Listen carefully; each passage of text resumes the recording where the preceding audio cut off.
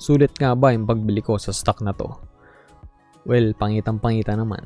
Currently, sulit siya kasi panalo tong stock na to and nagbibigay din siya ng consistent na dividends. So, binili ko siya back in June pa and July. Actually, 3 set yung binili ko. Isang 1,000, then another 1,000, tapos isa pang 2,000. Yung 2,000 shares na binili ko is, medyo nagmura siya. Kaya, parang na-compel ako na, okay, bumili na ulit tayo ng mas madami kasi maganda naman yung fundamentals ng company. And, ayun, pangita naman ngayon na talaga nag-pay off yung investment na to. And short term pa lang yan. Long term investor ako. Bright yung future for this stock, for this investment. Hello, what's up guys? Eman from Peso Smart PH here. Welcome sa bagong episode. And syempre, sa mga nakikinig ng podcast, shoutout din sa inyo. Appreciate you all. Today, yung i-discuss natin is LTG. I-review natin yung company and itong stock ni LT Group Incorporated. Or siguro yung iba sa inyo familiar dito, Lucio Tan Group. So naka-base lang yun sa pangalan ni Lucio Tan, kaya LT Group yung pangalan nila. Okay, so background muna tayo nitong company.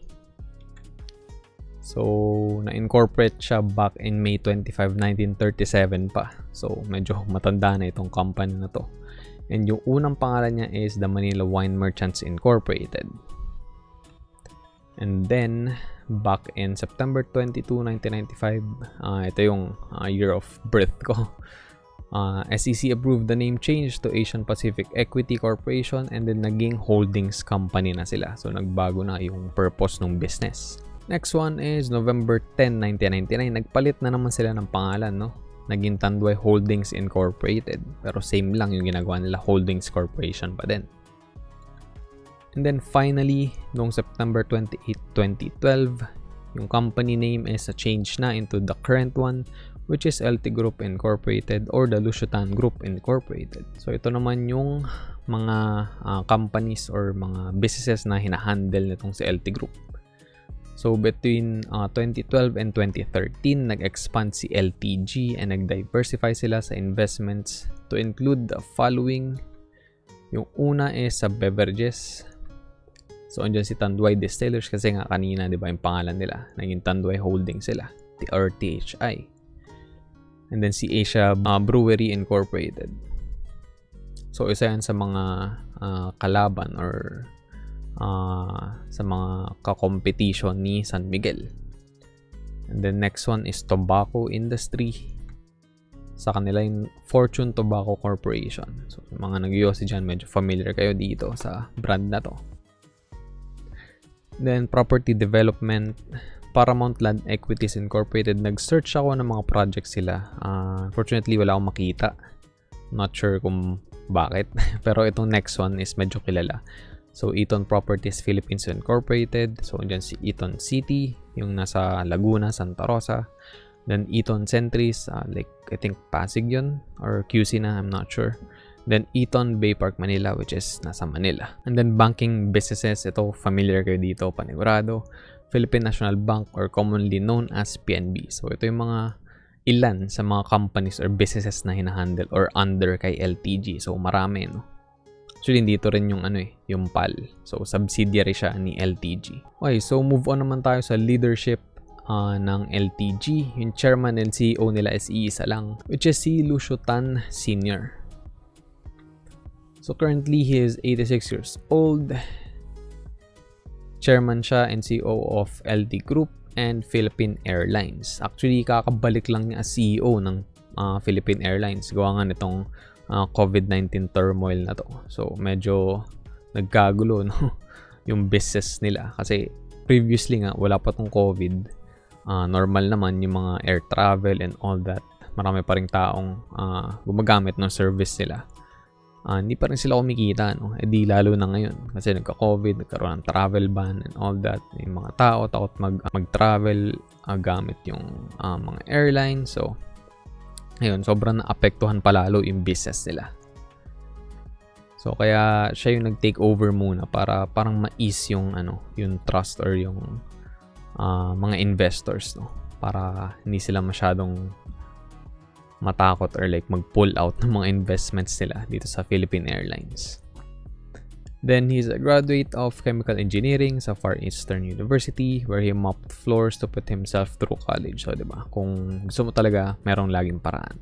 So, yan. Nagsikap lang siya and then he's a billionaire now. In 1982, he established yung Asia Brewery Incorporated, as I've mentioned before. Now a subsidiary of LT Group, the brewery was the only one back then to compete with the market leader, San Miguel. Although si San Miguel pa rin naman, I believe, yung market leader dito sa Philippines and like across Asia Pacific. But still, naging successful pa rin tong Asia Brewery ni Lucio Tan.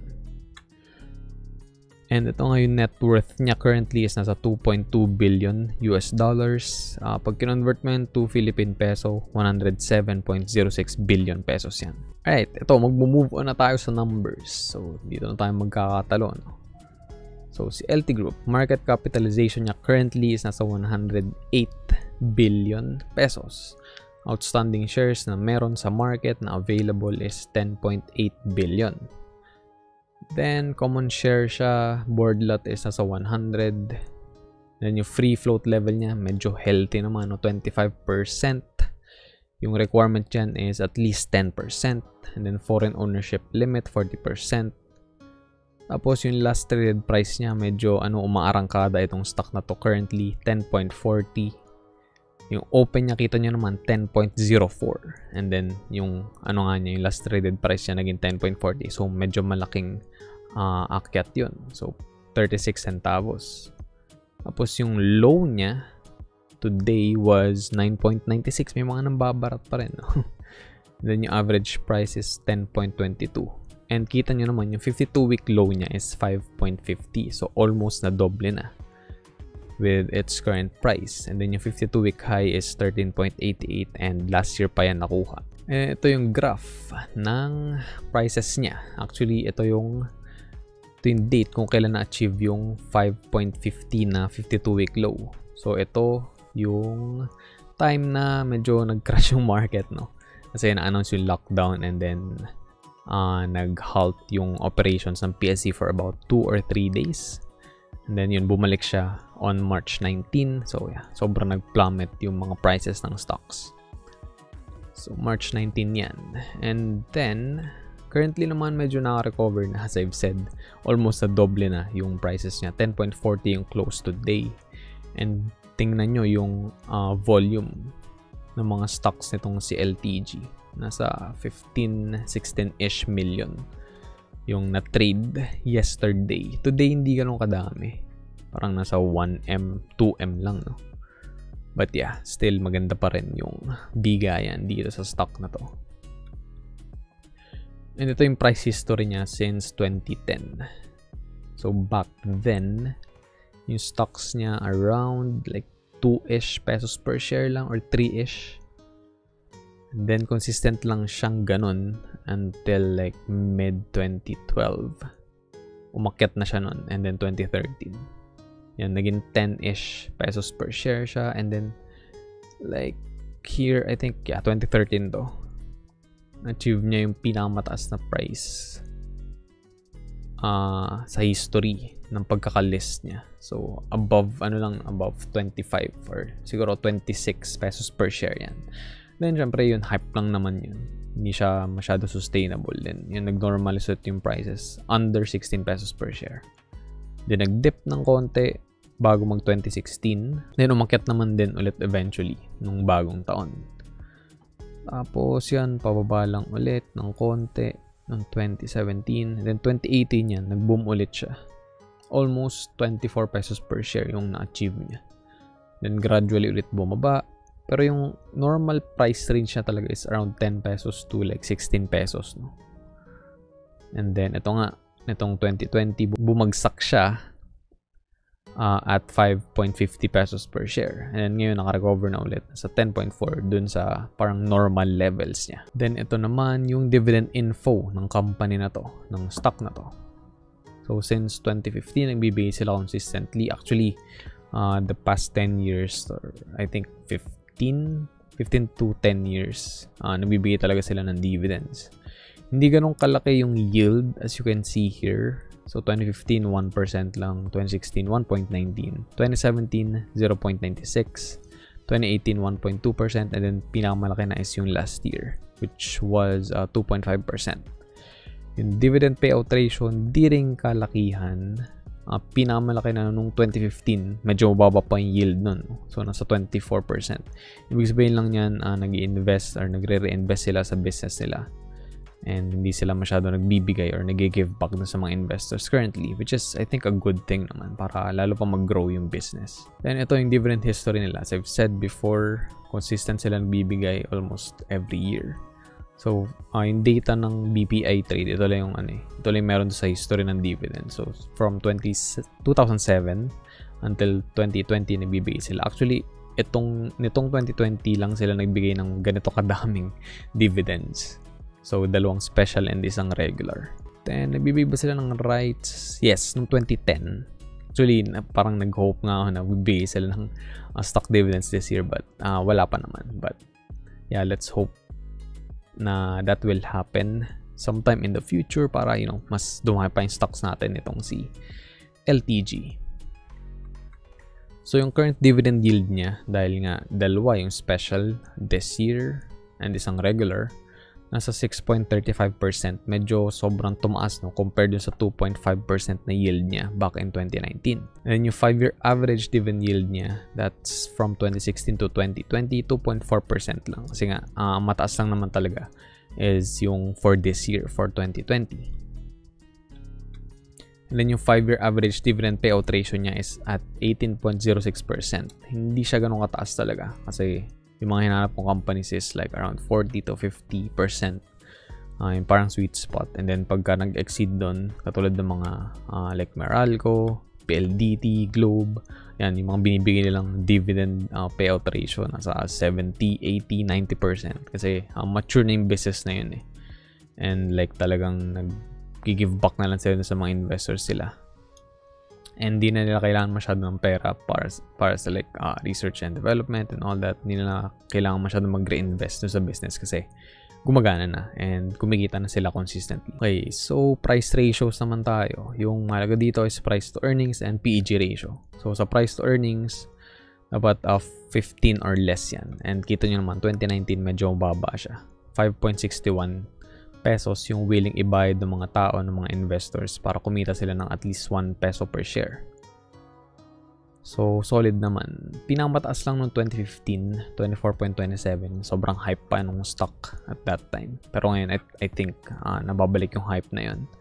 Kasi yun, nasa 10 pesos per share na ulit yung prices niya. And then yung PEG ratio, ideal number dito is 1 or below. And swak na swak naman itong stock na to since 2015. So, 0.1312 siya yung PEG ratio back in 2019. So, maganda yung growth nung income niya compared dun sa prices. And then, of course, financials. Ayan. Konti lang nilagay ko dito para hindi na masyadong like, nakakalito or parang naka-overwhelm. So, net income nila last year, 23.12 billion pesos. So, ang laki ng growth, no? Kasi noong 2015, 6.60 lang yung net income nila, billion pesos. And then, nag-jump to 9.39 the next year. Then, 10.83 noong 2017. And then, 2018, 16.19 billion pesos. And then, last year nga, 23 billion. So, malaki-laki yun, no? And then, as their net income grows, medyo lumalaki din yung mga borrowings. Understandable naman yun kasi nga para ma-sustain, diba, yung mga businesses na nirarun nila. So, yung long-term borrowing sila, 71 billion pesos. Ang laking jump, no? From 2018, 18 billion lang and then naging 71 billion. Tapos yung short term is 6.15 billion pesos. Total borrowing sila 77.72 billion pesos. Actually, kung hindi siya parang established or kilalang company, I think hindi ko bibilin tong stock na to kasi medyo malaki yung mga utang nila.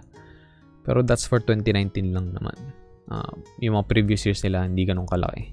Pero syempre, nakita nyo naman, nagre-reflect doon sa net income nila na sulit talaga yung mga inutang nila. And currently, kumikita nga ba sila? Yes. So as of June 30, 2020, second quarter ng taon na to. Yung net income nila after taxes, 3.8 billion pesos. So, isang quarter lang yan. So, yung current year to date nila, 10.7 billion pesos yung kinita. Tapos yung previous year, since may pandemic nga, medyo mas malaki yung kinita nila, 5.7 billion. Kasi syempre, ibang businesses nila is hindi masyado kumikita. Lalo na yung mga nasa industry na talagang directly affected ng COVID, like yung mga restaurants, hotels, and all that. And syempre, yung mga day-to-day din nung iba nilang businesses, like katulad ng mga distillery, mga nagde-deliver ng mga, like for example, alcohol, tobacco, syempre, apektado din yan, diba? Tapos, yung previous year to date niya is nasa 9.2 billion lang. So, mas malaki pa yung current year to date for 2020. So, solid talaga. Kahit na may pandemic, may COVID, kumikita pa rin yung company. Ibig sabihin lang yan, maganda talaga yung fundamentals niya, and nagre-reflect na rin yung leadership nitong company na to, which is subok na talaga si Lucio Tan. Tapos ito naman, kamusta nga ba yung holdings ko with LTG? So, 4,000 shares yung binili ko back then. Average cost is nasa 8.36 pesos per share. And syempre, obviously, kumita na tayo kasi nga yung last trade price niya is 10.40. Well, hindi pa naman nare-realize yung kita na yun. But yeah, maganda makita na green yung stock na nasa portfolio mo. So, total cost ko is nasa 33.4k. And yung current market value niya is nasa 41.2k. So, 7.7k na yung paper gain for this particular stock. And yung nag-gain niya is around 23.15%. Malaki-laki yun. Yun, I think, kailan ko binili to? I think, June or July. Yeah, either June, July, or August ko binili tong stock na to. Nung nagre-recover pa lang. Kung isipin nyo, diba, mas okay kung nakabili ka nun sa 5.50 pesos per share. Pero, sobrang delikado kasi nun eh. Hindi mo alam kung, like, magdidip pa ba siya lalo or makaka-recover na ba. But yeah, I'm glad na nakabili ako at around that price range, 8.3, and pakita naman, no, kumita na tayo. Syempre, mas okay kung nakabili ka dun sa talagang pinakamababang presyo, pero mahirap kasi talaga i-time yung market. Basta, dapat lang mag-research ka and gawin mo yung due diligence mo. Research mo yung company, dapat naintindihan mo kung ano yung ginagawa nila, ano bang type yung company, holdings company ba, service, or kung ano man, retail, manufacturing. Ayun, and maintindihan mo kung paano sila kumikita ng pera. And syempre, kailangan nyo i-search din yung leadership. Sino ba to? Sino ba yung nagpapatakbo ng kumpanya? May record ba siya ng, ng parang pagnanakaw dati, di ba?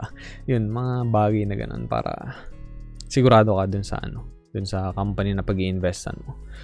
And yun nga sabi ng Warren Buffett, dapat like komportable ka. Kahit mawala yung market in the next 10 years, komportable kang hawak mo yung company na yun. Yun lang, sa tingin ko worth it pa rin mag-invest dito sa company na to kahit na medyo tumataas siya. Kasi yung price range nga niya is around 10 pesos per share to 16 pesos per share. So, nasa sa inyo na kung, for example, gusto nyo ibenta ngayon. Kasi, hindi naman guaranteed na tataas pa siya lalo, diba? So, pwede kayo mag-take ng profit. Pero ako, para sa akin, ikikip ko lang to kasi nagbibigay sila ng consistent na dividends. Hindi pa naman pumapala no, since 2007. And, ayun, malaki din yung chance na mas tumaas pa lalo yung prices niya. So, mas okay yun para sa akin. And sa tingin ko, kuha pa ulit ako ng pag nakaipon pa ulit, kuha pa ako ng mas maraming stocks itong si LTG. Sulit nga ba yung pagbili ko sa stock na to? Well, pangitang-pangita naman. Currently, sulit siya kasi panalo tong stock na to eh. And nagbibigay din siya ng consistent na dividends. So, binili ko siya back in June pa and July. Actually, 3 set yung binili ko. Isang 1,000, then another 1,000, tapos isa pang 2,000.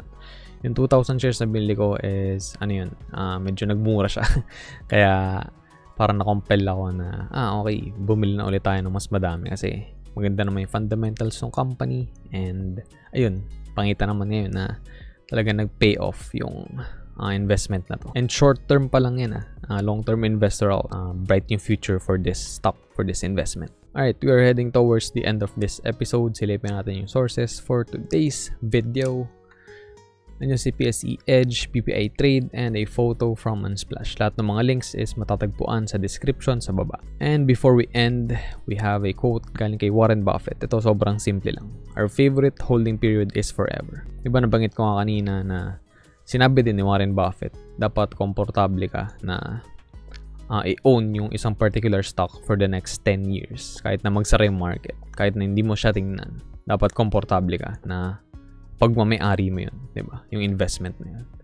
Kasi ibig sabihin lang nun, maganda yung reputation ng company, kumikita sila consistently, nabibigyan ng consistent na dividends. Okay. So, we are gonna end the episode here, guys. Sana may natutunan kayo. And if umabot kayo at the end of this video, thank you very much. I appreciate you. Don't forget to give this video a thumbs up and share nyo na rin if natipan nyo yung content ko. Twice a week ako nag-upload ng mga videos katulad nito. So, subscribe ka na and ring the notification bell para wala akong ma-miss out. Thanks again for watching. Stay safe and always remember, be Peso smart. Show me.